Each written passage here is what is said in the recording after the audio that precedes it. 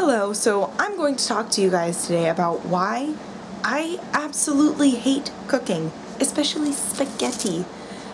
The main reason is I'm really a very impatient person and the water does not boil fast enough. I just want it to boil so that I can make my spaghetti and then I can eat it and be happy.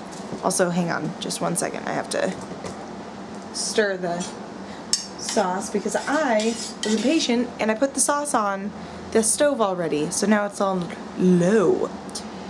But yeah, frustrating piece of information right there for me, kind of. Whatever. But yeah, so it's the steamer is rising and there's little tiny bubbles, but it's not actually boiling, so I can't put my friggin' spaghetti noodles in. Yeah, and also, I don't know how to cook very well.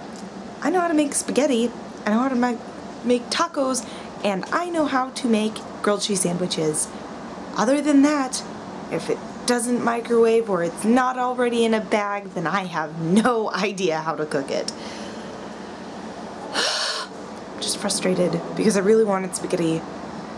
Now I realize why I don't ever cook, because I'm not very patient. Maybe this should be an experiment though. Maybe I should cook all the time and then my patience will increase, and then when I'm at work and people come up and they ask me really stupid questions, I don't look at them like they're an idiot, because I need to work on my friendliness.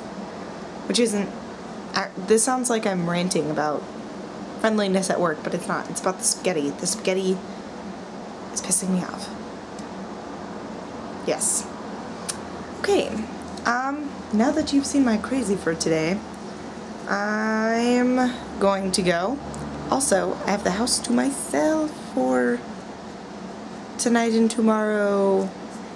Yay! That means I can make videos without feeling incredibly awkward about it.